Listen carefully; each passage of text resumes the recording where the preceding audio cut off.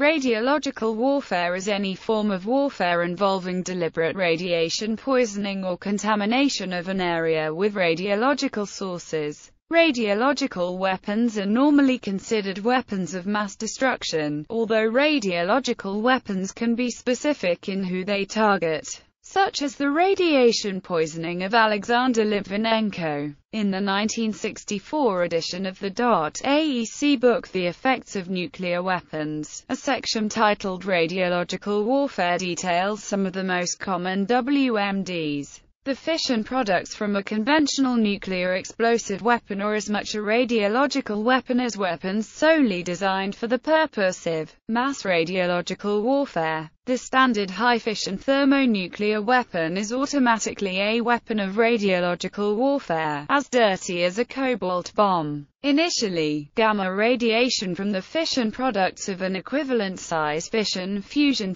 bomb are much more intense than CO60. 15,000 times more intense at 1 hour, 35 times more intense at 1 week, 5 times more intense at 1 month, and about equal at 6 months. Thereafter fission drops off rapidly so that CO60 fallout is 8 times more intense than fission at 1 year and 150 times more intense at 5 years. The very long-lived isotopes produced by fission would overtake the 60Co again after about 75 years. Other salted bomb variants that don't use cobalt have also been theorized. A far lower-tech radiological weapon than those discussed above is a dirty bomb, radiological dispersal device, which refers to a conventional explosive bomb with a radiological side effect due to strapping radiation sources to it. Is a very inefficient way to spread radiation, and all such weapons have problems that render them likely impractical for military uses.